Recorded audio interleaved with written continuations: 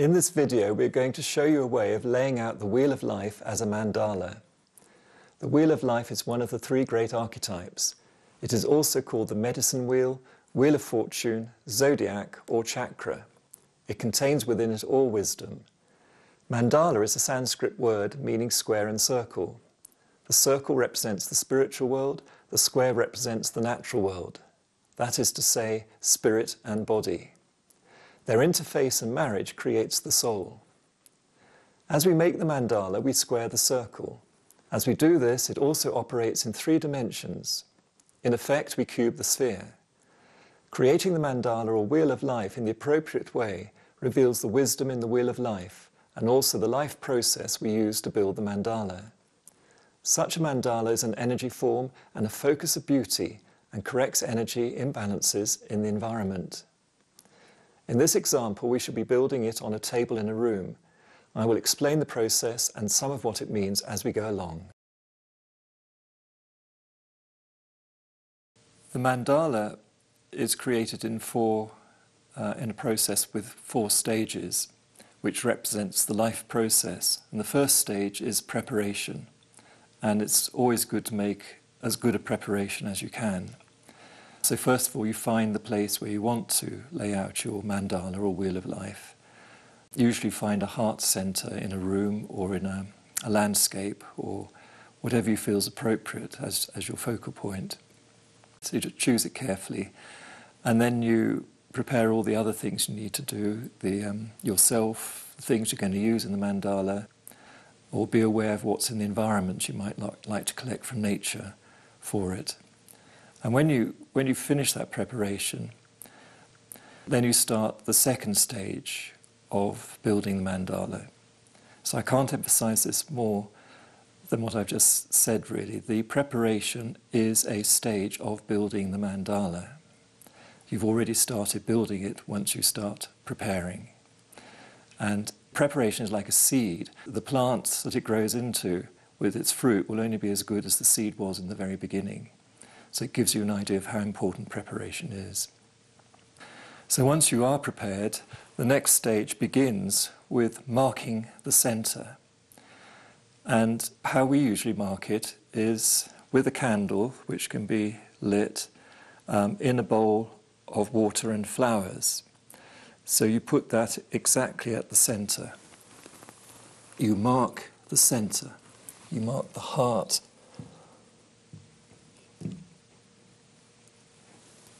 Something like that. And then if you've got a group of people between you, you would determine if everybody agrees that that is exactly in the right spot. Now the centerpiece could be very simple.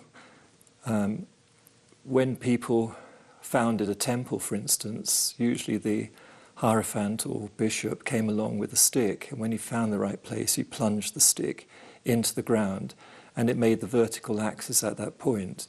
And that would mark the heart of the building, and then the whole building was laid out from that in a geometric way, finding the right orientation and so on. Here, because we're using a room, we've chosen to do it this way. Also, it's symbolic in its own right. You have the idea of the 2 polarities, heaven and earth, or male and female, coming together in a love marriage. So you have the candle in the bowl, a very powerful symbol of male and female coming together in a love relationship. But in addition, you also have the alchemical symbolism. When the candle's lit, it will produce a flame. And then you've got the flowers, which is a symbol of the air element, sitting in water, which is the water element, sitting in a bowl of glass in this instance, which is the symbol of the earth element. So you actually have the symbol of all 4 alchemical elements, earth, water, air, fire, which same elements represent the 4 stages of the life process and the 4 quarters of the wheel of life or mandala that we're going to lay out. This itself is wisdom, because from the one come the 3. This is a sacred law. The one cannot manifest without polarity, and as soon as you have polarity, you have the relationship between the 2, which is the Trinity. So the 4 is produced by the 1 becoming 3. And this is a law which underlies all life. Once you've marked the centre like this, then the next stage is to light the candle, of course, and to make a dedication. The dedication is really a statement of purpose, but stating the purpose in such a way that you're dedicating it to whatever you want, but hopefully you'll dedicate it to something good. That's the idea of all this. So I am going to dedicate this candle to the all good. May all life grow towards it and express it in all the ways of joy and beauty it can discover.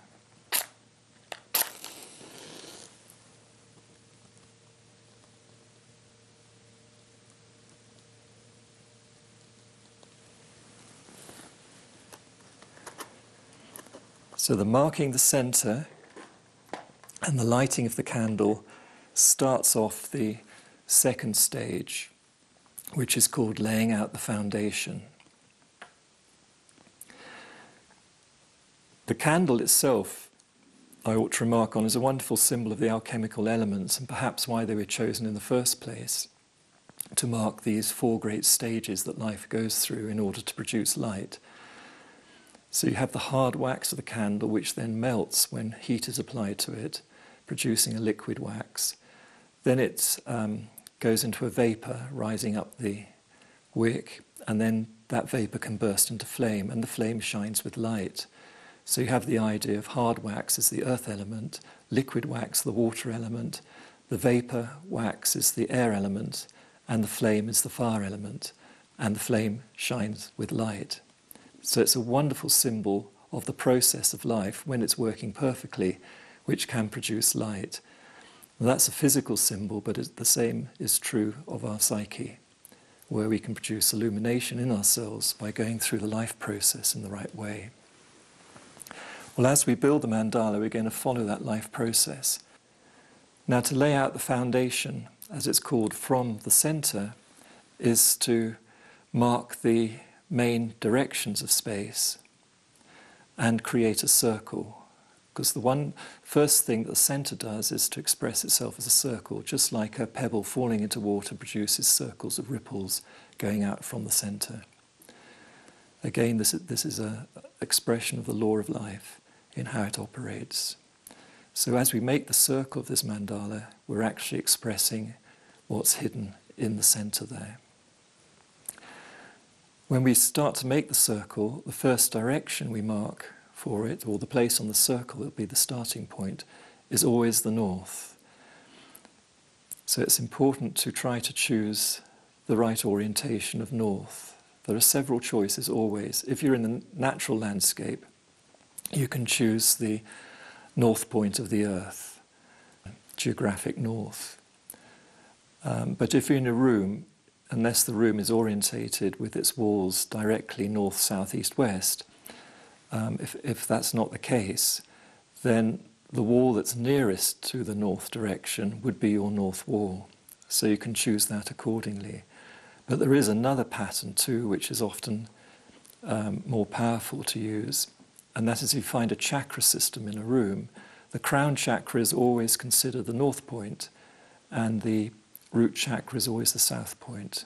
Same thing in ourselves. The crown chakra is our north and the root chakra is our south pole. So the kind of place in a room would be your crown chakra, would be your main focus of the room. Very often in older houses it's a fireplace, something that is rather beautiful. In a church, of course, it's the high altar at the east end. So that's the north point in terms of chakra system, but a church is usually orientated towards the east, so it's using a double pattern of orientation there.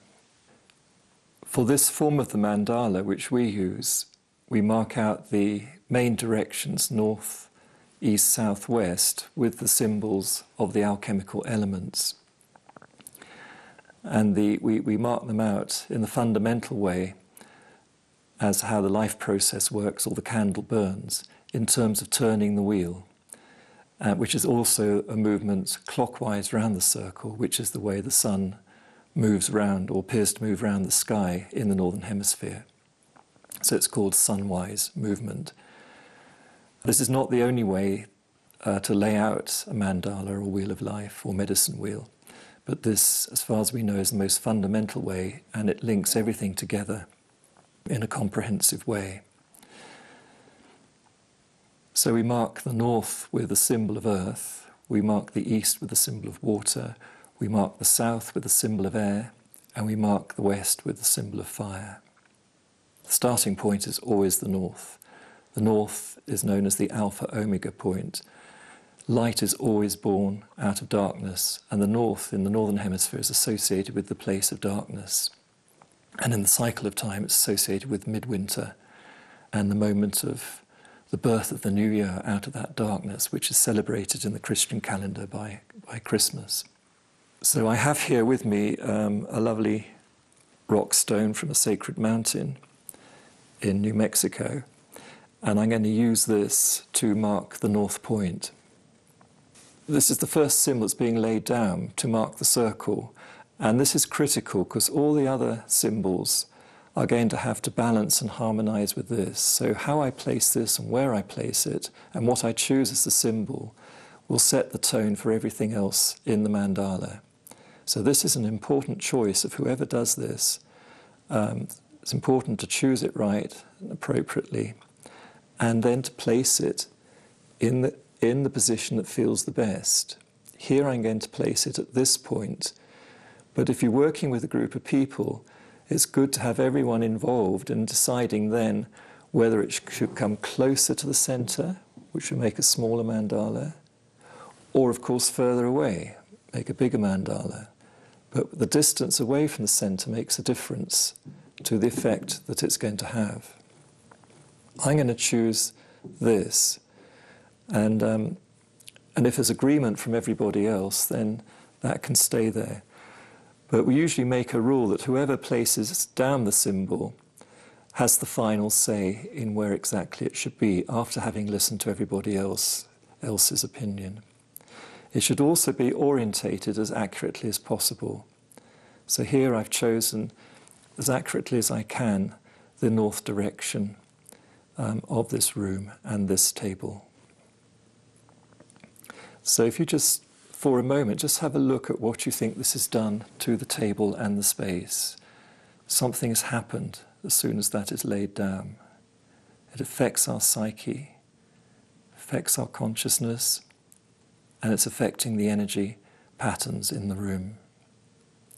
And as we build up the mandala, this will carry on, going through these phases of energy changes which affects our consciousness.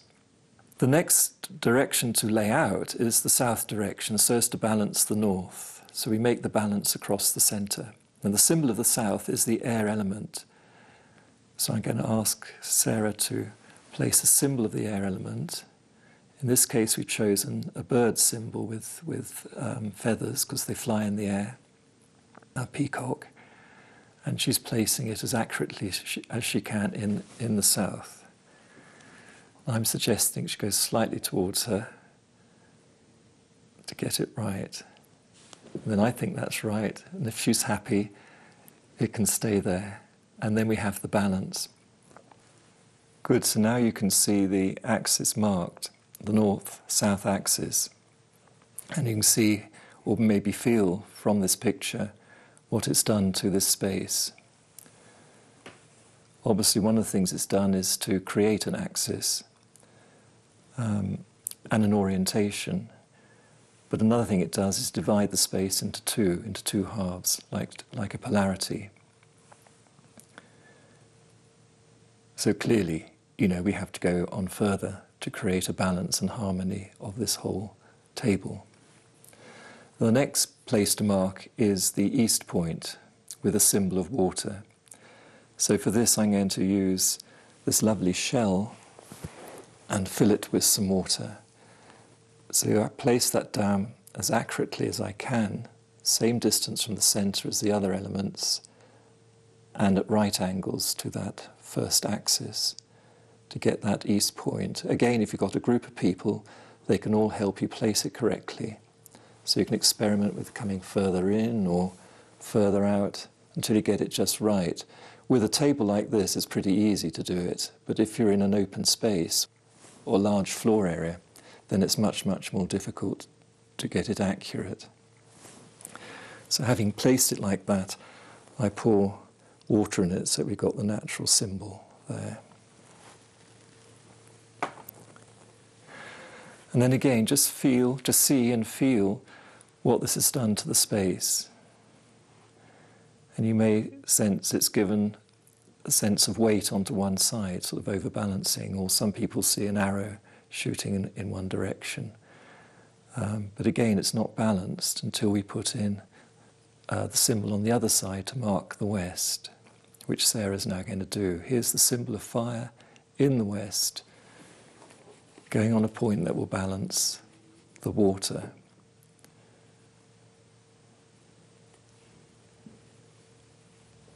And now at this point, we have the four main directions of space created, giving you what's called the upright cross, or St. George's cross, or the red cross. And this is nice in itself. It's a good foundation. It feels steady, but you probably can see there's actually no movement there, no circle actually defined. We're still working with a square and the cross axes, so it needs something more. So now we actually mark the quarter directions: northeast, southeast, southwest and northwest. And the first quarter direction to mark is in the northeast. Why we choose these phases of starting off, marking these and making the balance across the centre, why we choose the north, then the east and then the northeast, is because it's understood the main inpouring of energy always comes from the east or the north direction, and the receptive parts of the compass are in the south and in the west. This is an ancient knowledge, an ancient science, but you can experiment with it if you like until you find out whether you agree with that or not. But this is the traditional way of doing it. It's easier at this stage, until you've got more experience making a mandala, to actually choose the same symbols for each of the quarter directions. In this instance, we're choosing one of these small candles in a glass holder that looks like a star shape.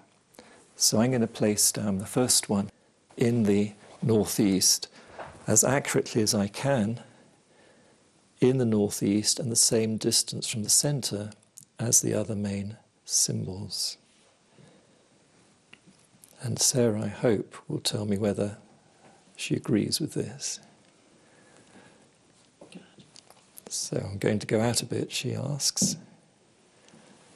And then she's going to come in and mark the southwest to balance the northeast. Come in a bit. Probably a bit more in. When you've got a lot of people here, they can all help to get it exactly right. Then the next one to put down is the southeast, balanced by the northwest.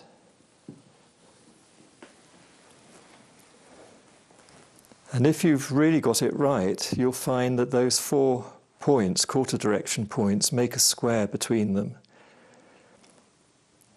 And there should be another square between your first 4 elements of the main directions. And so you've got a double square there, which actually gives, if you join up the symbols, you'd have an octagon. And this is the first time, once you've got 8 points marked like this, you can probably see yourself, this is the first moment in time that the circle appears defined, and you might feel an energy starting to move in this mandala. If you use just 7, it doesn't work. 5, 6, 7 doesn't work. As soon as you have 8, you have this magical connection between them all that makes a circle and starts the energy moving round the circle in that way. In other words, turning the wheel. And this is the moment of squaring the circle. You've got this double square and a circle appearing like that, like magic in a way. with this number 8 done in this way. The number 8 is a special number. It's the symbol of infinity, symbol of the Holy Spirit or Holy Breath. It's the symbol of Mercury, not just the planet Mercury, but the divine Mercury, which is a name for the Word of God, from Mar Keru, the Egyptian Mar Keru, meaning true word, Mercury. In church symbolism, the font and the pulpit, for instance, are traditionally octagonal shapes to give the idea of the two baptisms, baptism by water and baptism by holy breath. Always using this number 8, which creates the wheel, unites square and circle together, a symbol of uniting heaven and earth together. Very, very special. It's the foundation of the whole mandala, and it actually expresses the foundation of the universe with the basic laws of life, which are there. We can't do anything about them. If we disagree with them, too bad. We have to live with those laws and try to enhance them, work with them in a good way. And this will take us to the second stage of the mandala, which is called beautifying. Having finished the second stage of building mandala, which is laying out the foundation, which expresses the basic laws of the cosmos or universe, we then go on to the beautifying stage. Now, the beautifying stage is very linked with humanity and human free will. In terms of the cosmic laws that are the foundation of the universe, we don't have free will, the cosmic laws just are.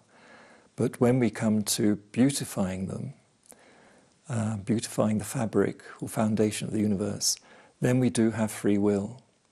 So when we lay out this part of the mandala to beautify it, the idea is that each of us decorates it or beautifies it as we each want. Nobody else can tell somebody what to do, or once they put down something, nobody else should move it.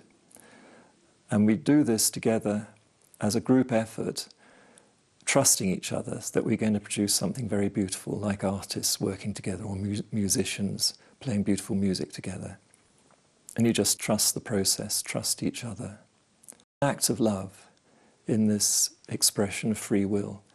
In fact, the word free is from the Sanskrit, which means loving kindness. So freedom or free will is actually something that's based on love. Freedom is a state of love, not what many people think, which is just do whatever you jolly well like in a selfish way. That's not true freedom.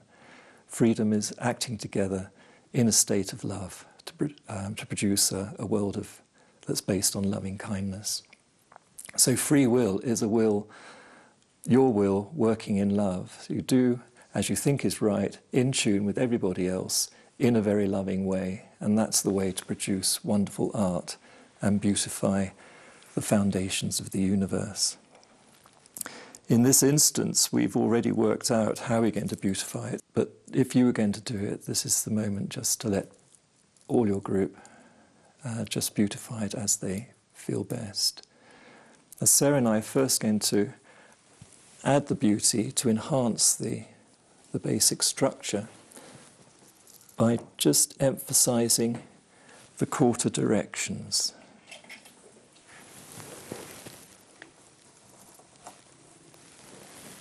We've done this so that you can see more clearly how the quarter directions define the four main quarters of this wheel of life or mandala.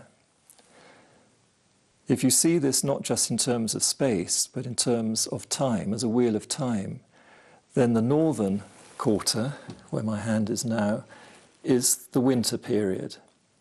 And the stone in the north point is marking midwinter. And then we move round here to the end of winter, beginning of spring, which starts round about the start of February every year. And then this quarter, second quarter of the circle, is the spring season of the year. And mid-spring is associated with the east point. Mid-spring is the spring equinox, where I've got this symbol of water here. And then you go on to the end of spring, beginning of summer, which is approximately the beginning of May every year, and summer begins. So this is the summer period here in the south, and midsummer associated with the South Point, marked here by the peacock. End of summer, beginning of autumn over here in the southwest point. In the calendar, that's roughly the start of August every year. August begins the autumn, and the autumn is famous for the harvest time, of course. That's when, in the old days, school children took their holidays to bring in the harvest. It wasn't to go for a summer holiday, it was to go for an autumn labour in the fields. But nowadays people tend to have forgotten this, and they think they're going on their summer holidays. Actually, they've had summer already, it's finished. And they've gone into the autumn phase of the year. I should emphasise here that the seasons, in terms of this time cycle, it's a mathematical cycle. These are precise moments in time to do with the movement of the Earth about the Sun and other cosmic factors like that. It's nothing to do with the weather. The weather is something that's a movable thing. Weather's affected, of course, by the seasons, but it's a more fluid thing, so it's not good to judge seasons wherever you are in the world by weather conditions. It's a purely mathematical energy change, and once one gets attuned to this, you can actually feel those changes occur at those precise moments, and then notice the magic that occurs in nature at those power points, the quarter day festival points. So here in the West, we have this quarter marking the autumn time of the year, and mid-autumn is the autumn equinox, around about September the 21st to 24th. It's slightly variable each year in terms of an exact marking of time. And then this northwest point marks the end of autumn, beginning of winter. And that's the time of year about the beginning of November, and that's in the old calendar is when you celebrate it with a feast of thanksgiving and remembrance. In the Celtic calendar it's called Samhain, and in the Christian church it's called the Feast of All Saints and All Souls, with Halloween preceding it. It's a 3-day festival. Our ancient ancestors used to celebrate all these festivals with a 3-day festival. 3-day festival every 6 weeks, marking every single one of these 8 power points. It's very, very good psychology. And I hope one day the whole world does this, because then you have a 3-day festival, you have a really good time, you enjoy yourself. A festival is always based on a feast.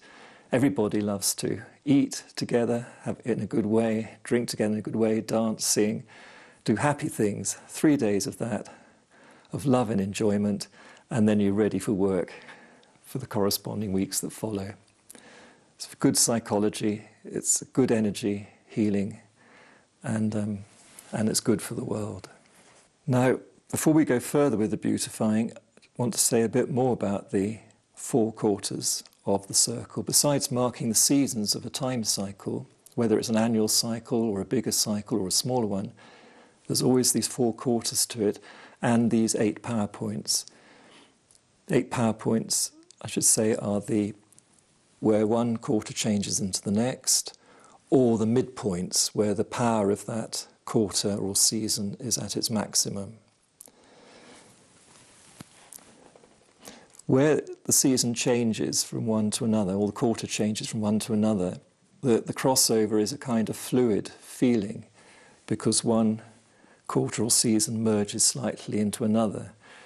So because this is marked by the Saltire cross or St Andrew's cross in the circle, this is associated with the feminine principle, which is traditionally seen as more fluid than the masculine one. So in the more esoteric Christian teaching, for instance, this Saltire cross is associated with Mary Magdalene. The other cross, the St George cross or Red Cross, is the masculine one, and it's seen as more fixed because the equinoxes and solstices can be defined very, very accurately as the time of the year, and it's also where the energy of that seasonal quarter is at its maximum power. So that marks the masculine cross. So you've got the male cross and the female cross coming together in this mandala, making love, as it were, and creating the third principle, which is their child of light, which is the whole looming consciousness that this mandala will become and will produce in those who make it. These 4 stages also show the process that we're going through. So that this winter season or northern quarter is the preparation time.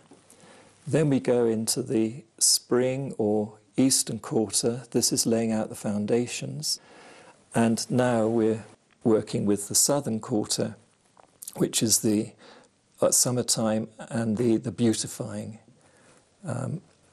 process. When we come to the last quarter, the 4th quarter, which is associated with the autumn season, that is the time when the whole mandala becomes useful and you put into action. But I'll come to that later when we reach that moment. There's a lovely Greek myth associated with this, and that is the myth of Demeter, Persephone, and Dionysus. Demeter is the great goddess who represents the foundation of the universe. She is the Divine Mother. She has a child, Persephone. Persephone is a symbol of the human soul who can do whatever she wants. And she's known as the flower maiden, and she represents the beauty, the beautifying of everything. So Demeter gives birth to Persephone. Persephone then gives birth to Dionysus, who represents the final stage in the mandala. Dionysus is the child of joy, the child of light. So Demeter, Persephone, Dionysus. And this is another way of telling us how the life process works. The life process works from impulse, the 1st quarter, to desire, to thought, to action. And raised up to a level of goodness or initiation, the impulse leads to a desire which is loving kindness, which is what freedom means. And then goes into understanding, because your thoughts then are thinking about love, which is the truth, and so you develop a true understanding. And then when you put that love and understanding into action, it becomes of service to all life, which is the true meaning of charity. Service comes from a Sanskrit word that means to cherish, so service is cherishing all life. Love in action. The Christian formula for this that St. Paul gives is faith, hope, charity. Love, understanding, service. Faith, hope, charity. These 3 manifest the goodness of the divine. So now we'll carry on with the beautifying. And in this instance, we're going to give an emphasis to the basic pattern of the foundation.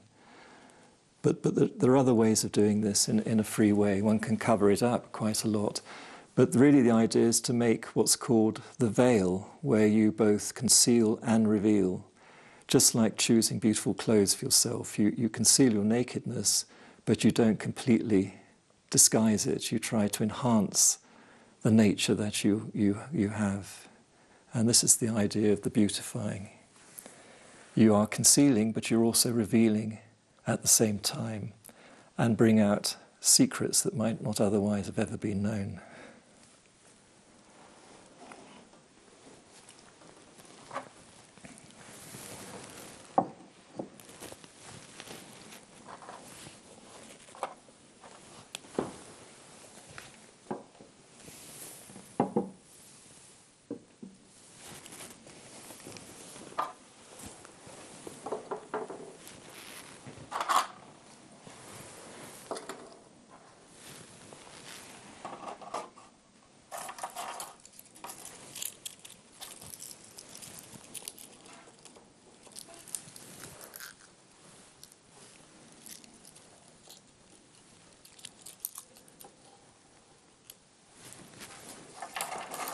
Now, as I say, you certainly don't have to do exactly like we're doing. This is just an example purposely selected just for making it easy to teach and for you to see the idea of the mandala or wheel of life.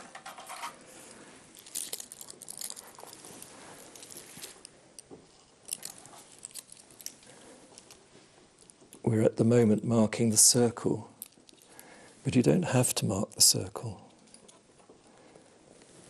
But we've chosen to do so this time.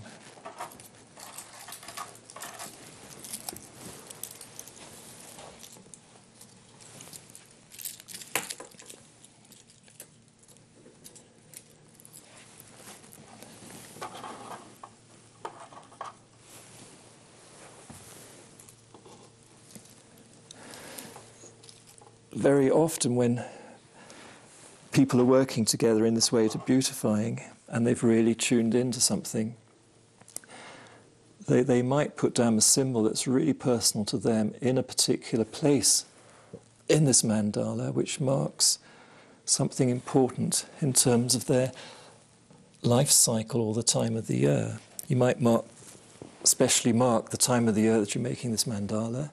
You might mark your birthday time, or you might mark something else in a bigger time cycle, because the whole circle can represent your complete life.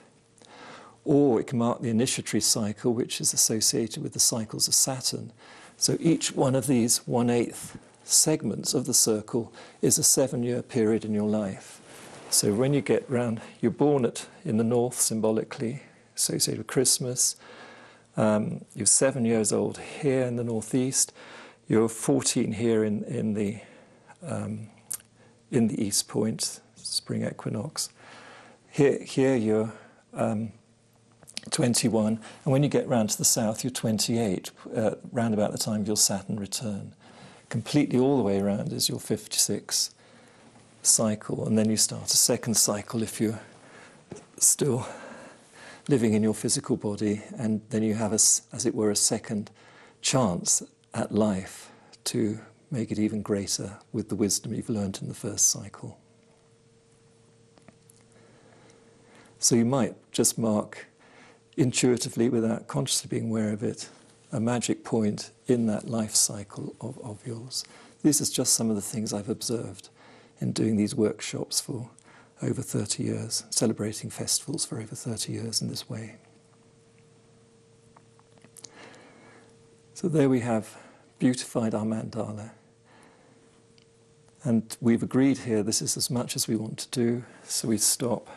And then, as soon as we stopped, then automatically the last part of making this mandala begins. And it usually begins with, oh, aha, I like it. It starts to bring joy. So we're going to add to that by lighting the 4 candles of the quarter directions.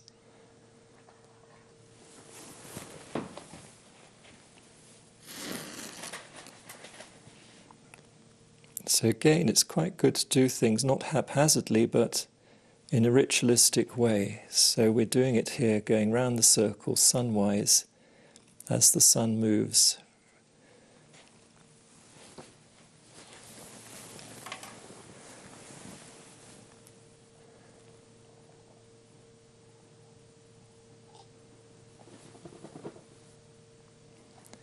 And there we have our beautiful mandala.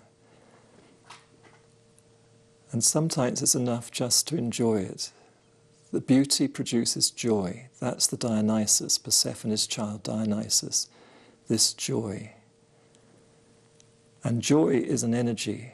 Joy is something we can share with each other. One of the greatest gifts you can give to somebody else is to enjoy them. Enjoy their presence, enjoy who they are. Everybody likes to be enjoyed. And as soon as somebody is enjoyed, they go into a state of joy and they give joy back. Joy is the most infectious thing on earth, in fact, and it's the most wonderful thing. And true joy produces an experience of light, which is called illumination. We actually learn then and know what it is to love each other and to be in love and to appreciate the beauty and wonder of the universe. So that can be enough at this stage. But one can take that further. One can use that energy that's generated to send out specific thoughts of healing, send out that energy of love and joy into the world, or to certain people you know, who might want help or healing in that way. Or you can carry on celebrating the festival with songs, dances, and so on. All sorts of things you can actually do in this final stage to keep giving out or sharing that light of joy with everyone and everything. Finally, though, the moment comes when that action has ended, the festival point has ended. This means that we've reached this northwest point on the mandala, which marks the end point. It's the festival of peace or festival of death, when we give thanks and we remember. And this is a very good teaching, is that you can only give thanks when you remember what you've done during the year and who's been with you, who's helped you or who's tested you, and so on. So you give thanks to every person and everything you can remember. So it's a feast of thanksgiving and remembrance. And that brings a knowledge. You then know whether you've done something well or not done something well. And if you've done something well, you then know something of truth. And that brings that wonderful experience of hearing the inner voice saying, "Well done, my good and faithful servant." And that brings the real joy, which is enlightening. You know the truth, or at least that little parcel of it that you've been involved with. And then with that, there's a time of peace until the midwinter point when the next impulse begins. So going from one thing to another, allow that time of peace or rest just to remember, give thanks, allow yourself to reach that illumination or have that wisdom before rushing into the next cycle. So with the mandala, when we finished its purpose, the thing is to give thanks, to remember the process and the experience you've had, thank each other, and then to dissolve the mandala. It's done its work. One should always dissolve any form that one's created when it's finished its useful life. And by dissolving it, you have the idea is to remember what you put down, pick up what you've personally have put down, give thanks to it as you pick it up, and dissolve the form of the mandala that way. It's a little teaching about karma. We're each responsible for our own things that we do. So we might litter the universe with our thoughts or whatever. It's our job to go and pick them up eventually, so nobody else will do it for us. So we're each responsible for our own karma, good or bad. So that's a little teaching that's involved with dissolving the mandala. Before we dissolve the mandala, I'd like to just mention a few more things about this wheel of life or mandala. It's a huge teaching. It's said to contain all wisdom, which I completely believe. And I've been studying it for a long time, working with it for a long time, and every time I learn something more. It's like an oracle. It's always teaching, teaching, teaching. But I'd like to point out more about this as representing a time cycle. Now, in terms of an annual cycle of time, the year that we go through, these 8 main points are the power points of the year. They're very important moments. They govern, it's expressing a law that governs nature, and it also governs our lives, if only we were more aware of it.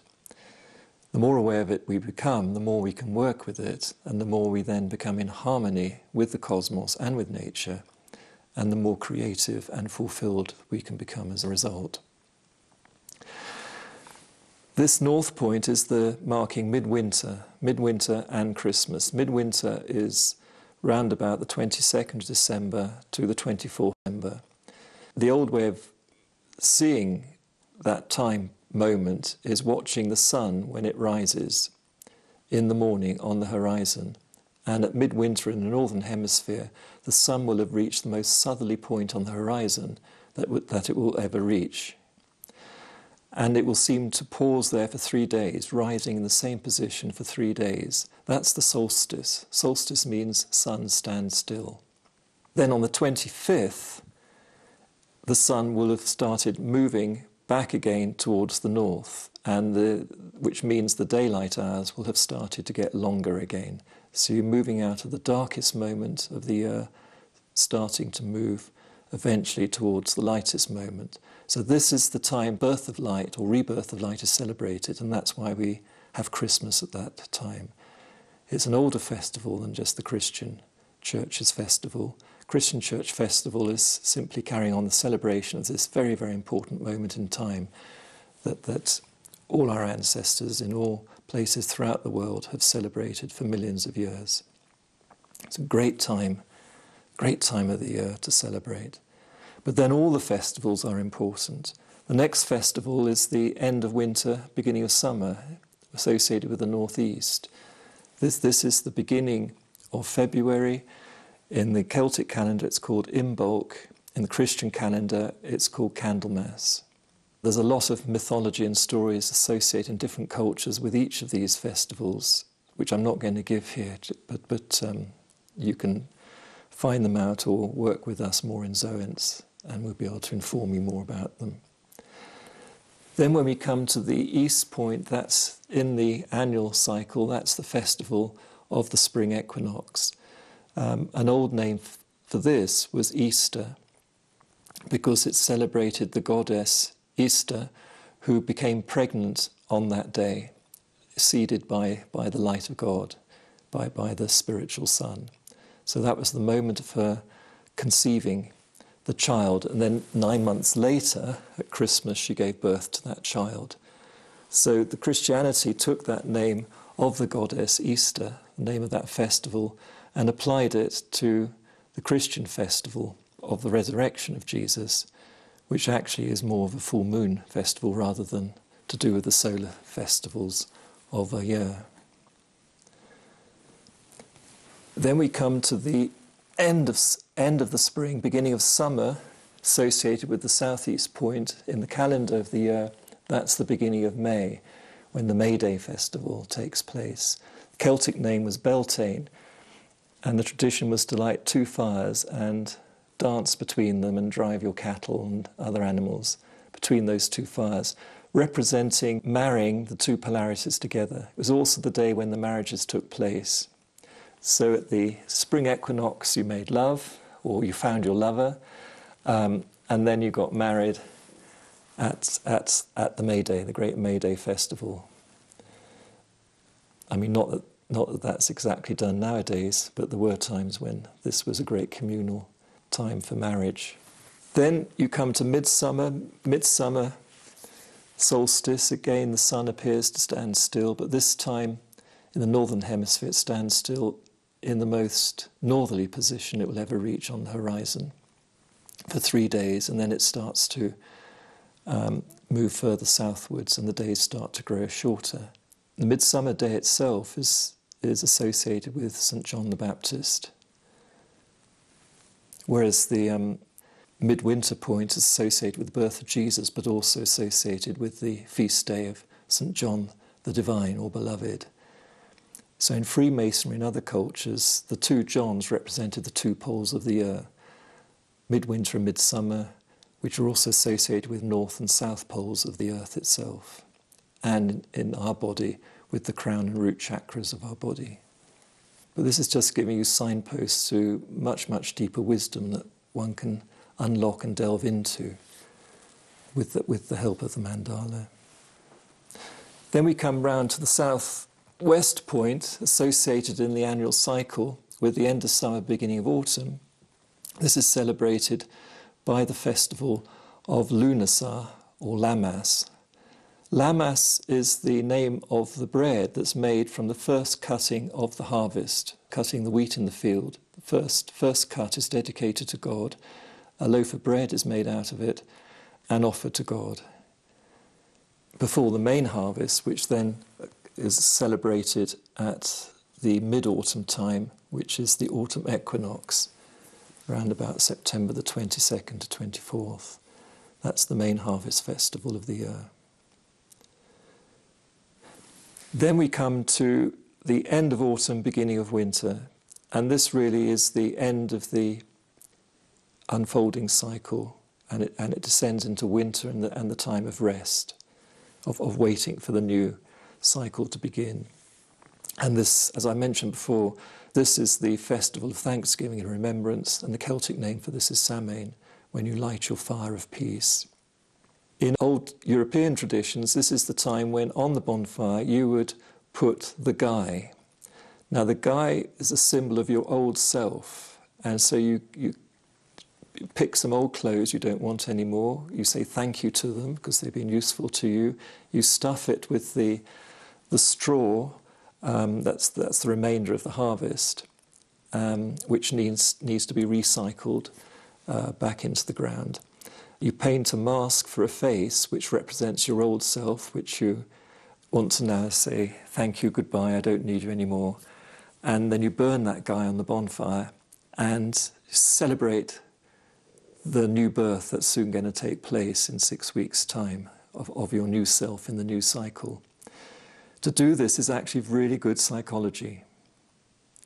Makes you think about yourself in that last year, how you are, your good aspects, your bad aspects, the things that you want to give up, release, in order to allow yourself more freedom to go into the new cycle in a better way. Great celebration to do at this point. The other thing I want to mention about this, we've created this mandala in 2 dimensions, seemingly. But whenever we do this, we're actually creating something in 3 dimensions as well. To create the 2 dimensions automatically produces the 3rd dimension. So there's not just a circle of energy, it's also a sphere of energy. It's not just a square of energy, it's also a cube of energy. So we've created a complete 3-dimensional temple in terms of a subtle energy or thought form. That is a cube cubing the sphere, cube of the earth, cubing the sphere of the spirit, spirit and matter coming together in perfect harmony and marriage, and that produces the light of the true soul, which shines like a sun. So if we do this well, with love, out of love, and create this well, this is what we actually produce, a shining sun of light, which then can be useful in sending its light around the world to help and to heal and to uplift and to bless.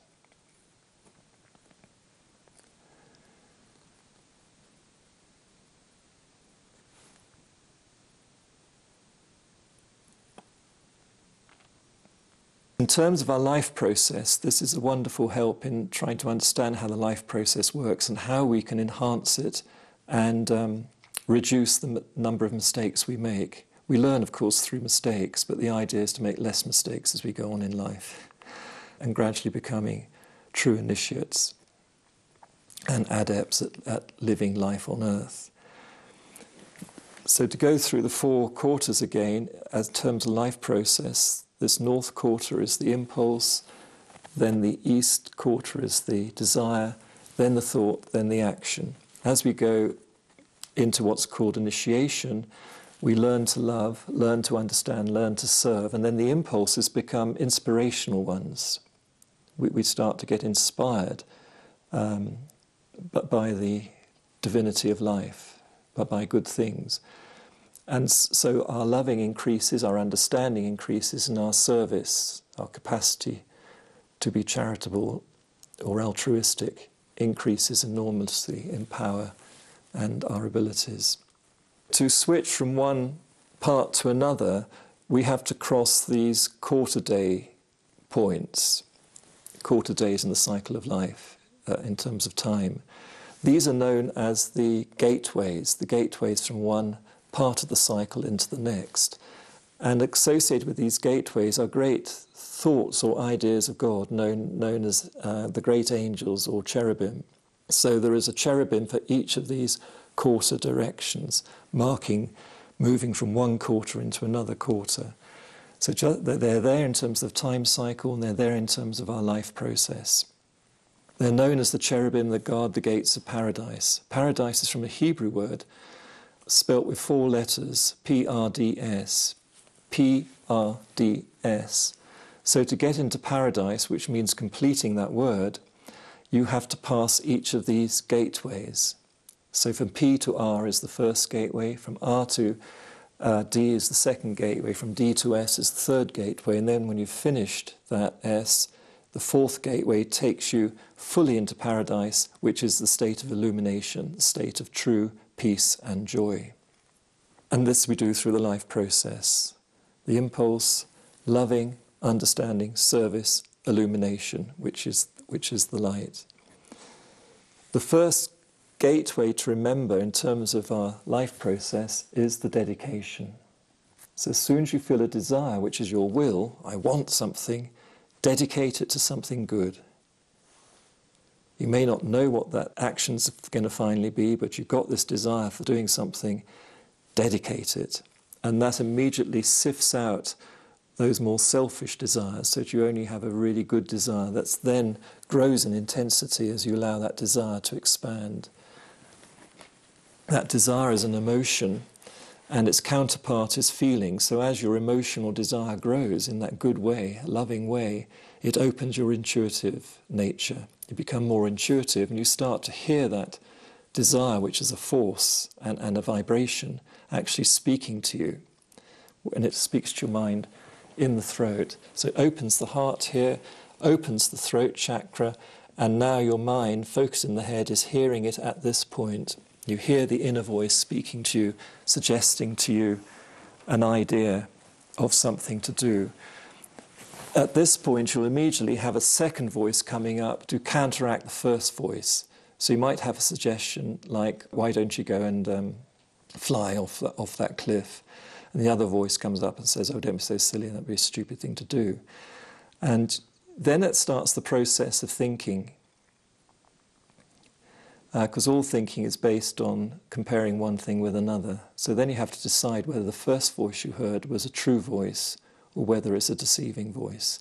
Then you make the choice as to which voice you listen to. And then you develop your understanding about that idea suggested to you, building up the vision and then working out how to put it into action, until finally you're ready to put your idea into action. And then you're at the third power point here, associated with the southwest. This is the third cherub. And this is the moment to pause. Pause a moment before you rush into action. In the Shakespeare play of The Merchant of Venice, this moment is pointed out by Portia when Shylock is wanting to plunge his dagger into Antonia's breast. Just before Shylock does this and of course kills Antonio, Portia cries out, wait a moment, haven't you forgotten something? And of course what's been forgotten changes the whole scenario. And very often we will rush into action thinking we've got a really good idea, but we haven't actually thought it out well enough. We rush into action, we make a big mistake, and then we wonder why it's gone wrong, because we had good intentions. Well, this third power point is a wonderful thing to remember. Just pause, offer up your idea to God, to the Most High, or to whatever you want to offer it to, and say, is this really a good idea? And wait for the answer. If the answer is no, not really, then it gives you a chance to think again, think some more about it until you've got it right. But if the answer is yes, go for it, then it actually gives you not just permission, but it actually empowers you and gives you more courage. If it's a difficult thing to do, gives you more courage to carry it out.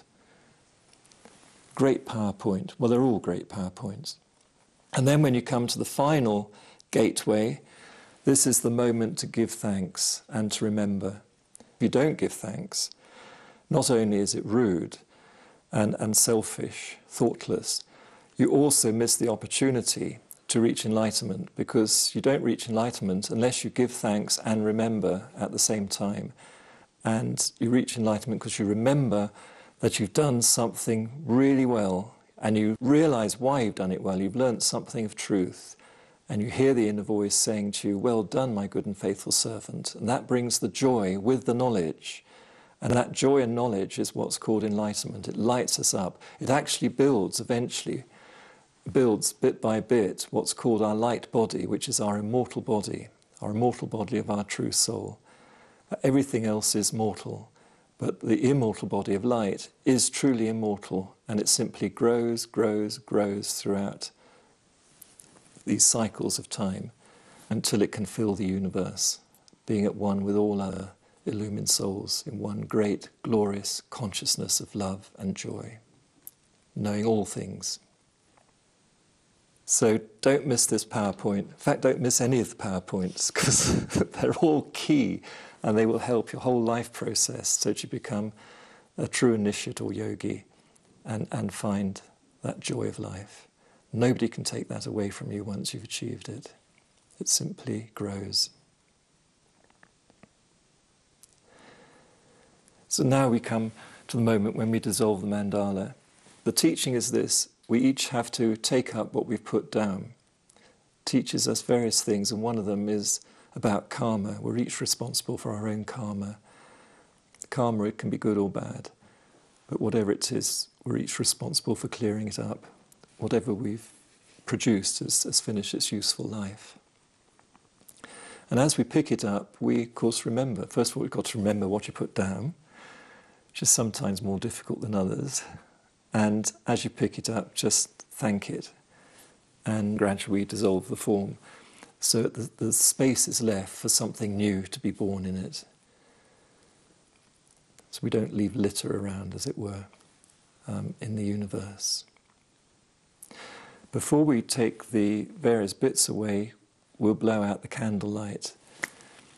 Now, we find it really useful to make use of everything. So as we blow this candlelight out, we imagine that we're sending the light of our hearts out to somebody or something in the world who needs help or healing or some upliftment of some kind. And so what we do is we take time, a moment, to think who we want to send it to. Then we visualize them, and holding that vision of that personal place, we send them light. 1, 2, 3.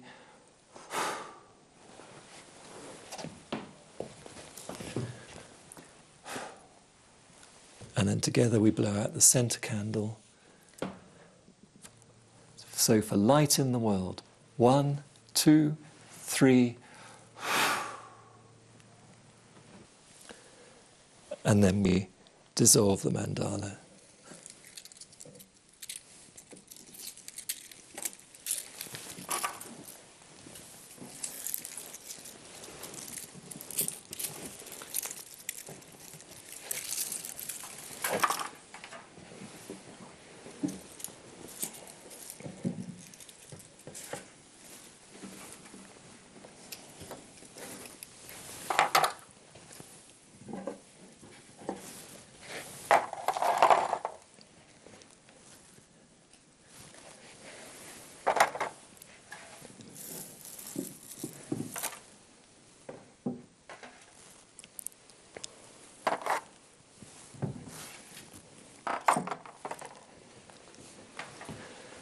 And then finally, the centerpiece, with great thanks and love to everyone and the whole of nature and the spiritual world.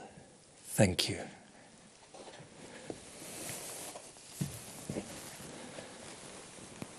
Amen.